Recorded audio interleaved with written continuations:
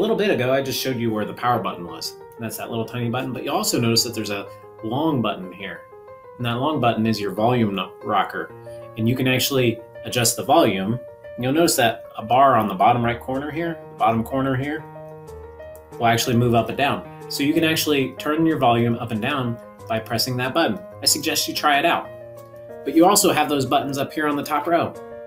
You have right beside this lock looking thing, you have some speaker buttons. This actually turns it up and turns it down. And you have a button that has a speaker with a slash through it. And that'll actually turn off your volume altogether. So if you have a really loud sound, you can press that real quick and it'll make it quiet. But then to turn it back up, you can press those buttons or the buttons on the side and it'll change your volume. Okay, so there are your volume buttons.